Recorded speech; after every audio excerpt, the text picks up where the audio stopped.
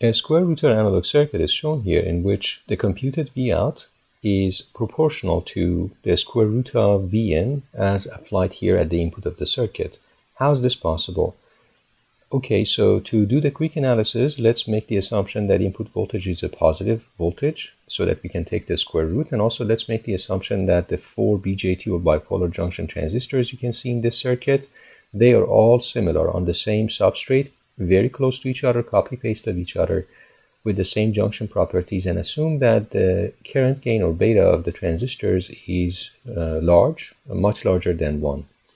Okay, so with those assumptions, let's make the also assumption that naturally op-amps voltages, supply voltages are properly applied and op-amps are properly biased so that they are operating in linear region. As a result, they are not saturated, and I can make the assumption that virtual short is valid for all op-amps, which means that the voltage at positive input terminal is equal to the voltage at negative input terminal for each op-amp. Okay, with that said, let me change the color so that you can see what I'm writing on the figure. So look at here, we have a virtual ground, 0 volt. From there, from that 0 volt, we have positive negative VBE1 for transistor T1. Then we get to the emitter of transistor T1, which is connected to the base of transistor T2. Okay, so from there, we have another plus minus VBE2 that from the emitter or base of the transistor 1 and 2 to the common node E here at the bottom. And then, so basically from the ground to common node is just a cascade of 2 VBE in series.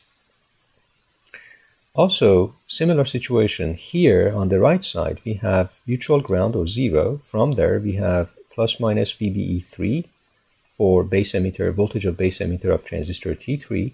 And then in series, we have another plus minus VBE4, which is the voltage of base emitter of transistor 4.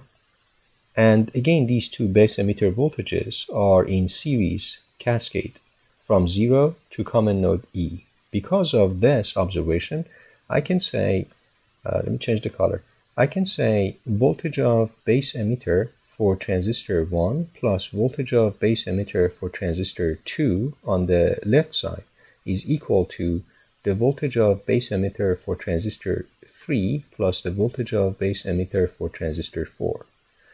Okay, so that's what we talked about. Now I'm going to substitute this base emitter voltage using the well-known base emitter voltage of BJT or bipolar junction transistor as a function of its current. We know that VBE is equal to eta VT, in which eta is the ideality factor. It's a number between 1 and 2 for bipolar junction transistor closer to 2. And VT is the thermal voltage. VT here is the thermal voltage, and that is just KT over Q. Or K is the Boltzmann constant. As a reference, I have it here. And T is the junction temperature of the BJT on substrate. That is in Kelvin. And Q is the electron charge that is also referred to and mentioned here for the reference. We don't need to deal with these. So eta VT will disappear. I'm going to show you, but I just mentioned that for the reference. Then we have natural logarithm, the collector current of transistor. So let's put it here. So I collector, and then we have the saturation current of the transistor. Again, since we are making the assumption that all transistors, all 4 BJT transistors are similar, sharing the same substrate properties, IS is practically assumed to be the same for all of them, and they are having the same temperature. Okay, so I'm going to substitute from equation 1, in equation 1, I'm going to use equation 2 to substitute for voltage of base emitter for VBE1, VBE2, VBE3, VBE4. So let's do that. And if I do that, you can see that eta VT will disappear from both sides of this equation, this equality, because it is common for all transistors since we made the assumption that transistors are similar. So I'm not going to even write it. I'm going to just write for VBE1, just natural logarithm IC1, the collector current of transistor 1 related to VBE1, divided by IS, plus ln for VBE2, IC2, divided by IS. Again, all transistors similar, the same, so IS is the same for all of them. For VBE3, ln IC3, divided by IS.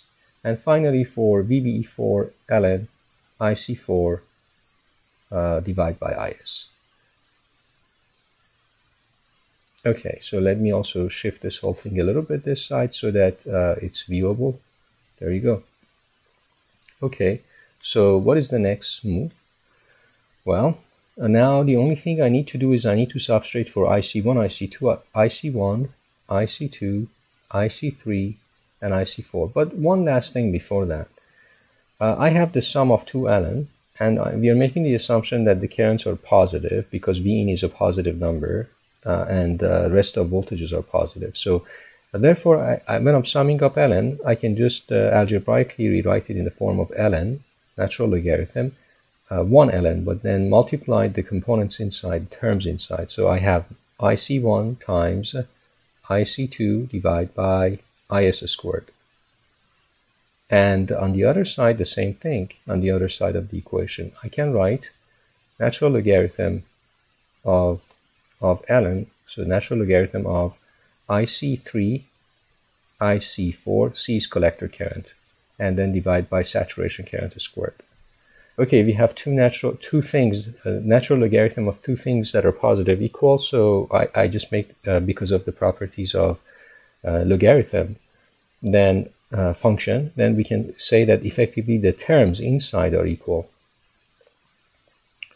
Logarithm is a one-to-one function. So we have IC1, let me see if I have enough space. Yes, I do. So then as a result, I'm going to say, okay, let me put it here. So IC1 equal to IC1, IC2 is equal to IC3, IC4. This is equation 4 or 3. So in this equation 3, I just need to substitute for these IC that I'm seeing here. All right, take a look at IC1, the collector current for transistor 1. Maybe I use a different color so that you again see it on figure easier. So I'm going to use, let's say here.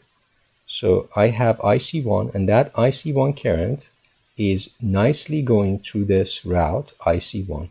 So nothing can come or go through the input terminal of ideal op-amp that is in linear region, because practically it has infinite impedance. So that's why IC1 just flows through resistor R from Vin and goes through transistor T1. Also, because of virtual short that we just talked about it, the positive and negative terminal should have the same voltage for linearly operating op-amp.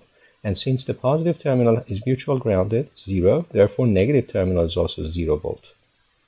So as a result, I can find IC1 nicely, because on one side of resistor R we have Vn, on the other side we have 0. So therefore I can say IC1, let me go back to the original color.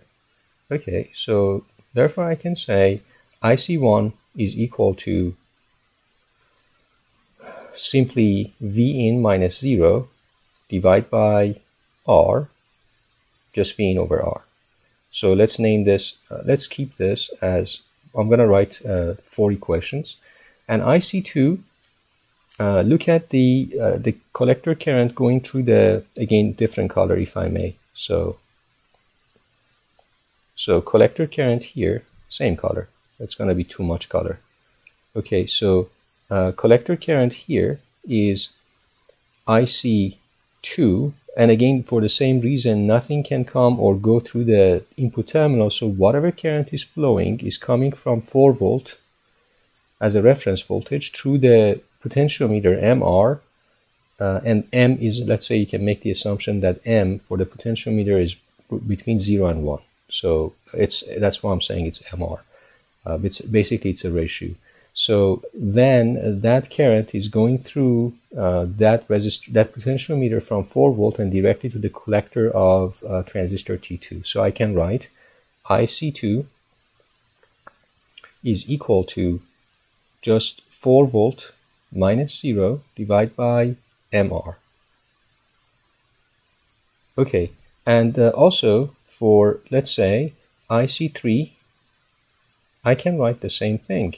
IC3 for transistor T3 on the right side, you can see that this op-amp here is operating in linear region, so virtual short forces that the positive and negative terminal should have the same voltage. Positive terminal is AC, is virtually grounded, so it's going to be 0, therefore 0 volt here for negative. That helps me to find the current through the resistor R, and that is easily just V out on one side of resistor R and 0 volt on the other side. So this IC3, that is the current flowing through R and going through the collector of transistor T3, is just V out minus 0 divided by R. And lastly, for IC4, I can say IC4, which is the current of current going through the collector of transistor T4, well, nothing come or go through the input terminal of ideal op-amp because it has practically infinite impedance. And because of virtual short, we know that voltage of positive and negative is the same. Positive again virtually grounded, so negative is also 0 volt.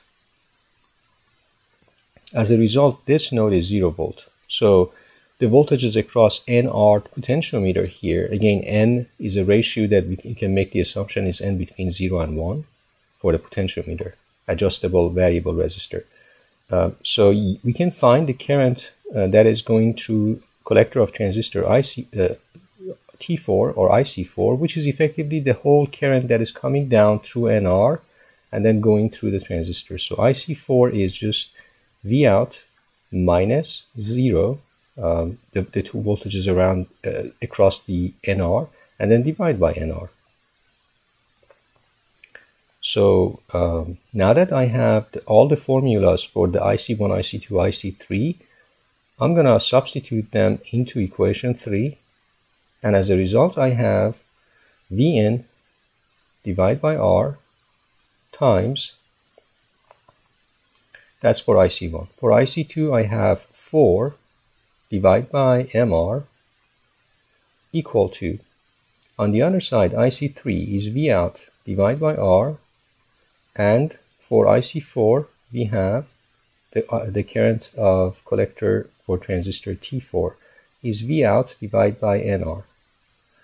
Okay, the nice thing is this R values will cancel out from all sides, and as a result what I get is V out squared on this side is equal to, and then we have an N, let's not forget that, so I'm going to put N to the other side, so that N, and of course I have 4, so 4 N over M, and then we have Vn.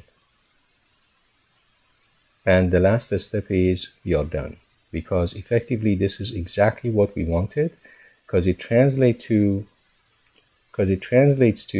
if I take a square root, it translates to exactly what I wanted. V out is equal to 2 N over M to the power 0.5, which is the square root of N over M, and then most importantly, square root of Vn. That is exactly the final formula that I wanted to confirm. This circuit is effectively a square rooter analog circuit. It's an active analog circuit implemented using 4 ideal op-amps and 4 bipolar junction transistors that is nicely implementing or calculating or computing the square root of a positive voltage at input of the circuit. The voltage at the output is proportional to a square root of the voltage at input. I hope that this is helpful.